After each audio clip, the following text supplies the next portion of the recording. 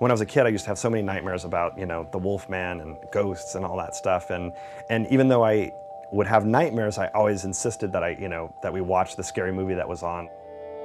Watching all the old made-for-TV movies, you know, like Trilogy of Terror and Don't Be Afraid of the Dark, and I would insist that my mom let me see those, and I would still have nightmares. But I don't know, I was just enjoyed being scared, and maybe it was like being injected with that emotion.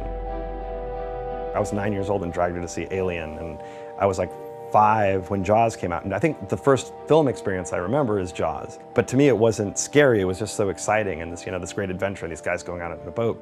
So it's just in me to sort of be drawn to that stuff. My background is in horror. A lot of the movies I edit and direct are in horror, so I have a real affinity for that stuff.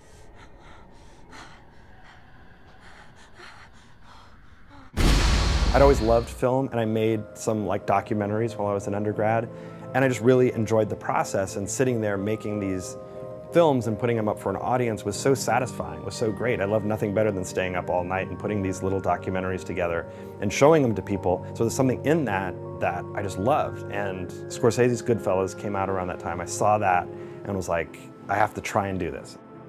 I'd always thought that people that did film, that were creative, knew it from an early age and they were just ordained to be in film. I never thought, okay, me, I have no connections, I have nothing. If I can get into USC Film School, maybe I'll give this a try. I'll move up to LA, that'll give me a foothold, and I'll see if it works. And I got into USC and went to film school, and so it's been a great experience.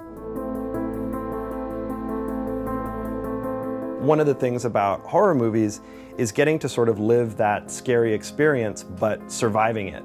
And to me, the best horror movies are the ones like Halloween, where one of the reasons I think it's so good is you identify so much with Jamie Lee Curtis, and the best horror movies, I think, ask you to think, what would I do in that situation? I'm in the closet, what am I gonna do? And rather than just sitting there screaming, Jamie Lee reaches up and grabs that hanger and stabs him in the mind. It's about being resourceful. I mean, I think it all ties back to, like, you know, fairy tales like Little Red Riding Hood. Like, through her perseverance and all that, she's able to overcome these dark things. So I think horror movies embody a lot of that. Like, they're our version of modern fairy tales. Jamie Lee Curtis, through her, we're able to overcome this, and maybe there's that slight chance. You know, we're not gonna face a serial killer maybe, but when we encounter darkness in our lives, we hope that we face it with the same courage she did.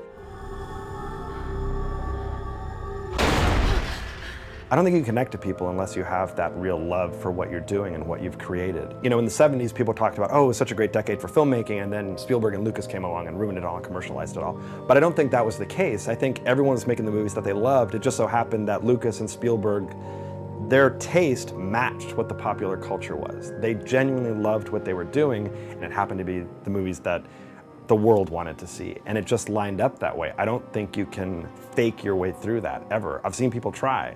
I mean, I'm in the film industry, so you see people that work and they try, but if you don't have that love for it, it just doesn't work. As a filmmaker, I love seeing what's been done before and seeing, you know, that simple Michael Myers with the white mask, like, it's so iconic and simple. So having it up on the shelf, seeing, you know, Leatherface, all that stuff on the shelf, it's like a reminder of what these legends have done before me, and the bar is set really high and I have to try and overcome that now. I guess I consider myself an artist, but at the same time, I always find it's dangerous, because in the end I just want to communicate an idea, an emotion, a moment. I want to make the audience laugh, I want to make them scared, I want to do whatever. And again, I'll let someone else decide whether it's art or not. And I kind of feel the same way about the figures and the collectibles. I think people that are the most frightened of that stuff, you want to sort of like, as opposed to running from it, you almost want to take control of it. So there's something about being able to have these things on the shelf that you have control over it, it's not taking over you. So that might be something to do with it, I'm not sure. There's so much put into it, it's difficult not to interpret it as art, because there is so much detail and love put into this stuff. One of my favorite pieces is the Legend Darkness premium format figure. I just loved that design from the beginning. I've always been a big Rob Bottin fan. I loved the stuff he did for The Thing, and I loved that image and the Tim Curry performance. I just never thought that there would be a collectible or anything like that would sort of represent that. You know, I always thought I'd have to refer to the DVD. But having that one on my shelf is really something special. To me, that's the best thing about these properties driven by imagination, is that it begets more imagination. And unless it's inspiring someone else to pick up a pen, or I know a lot of folks in the Sideshow community, it inspires them to pick up a paintbrush and make their own figures and create something for a property that means something to them, but maybe hasn't, you know, it's not, you know, cost effective for Sideshow to do. They've created their own figures of it. I mean, I think that's what this stuff is all about. Like, creativity should beget more creativity, and so it's really fun to be a part of that.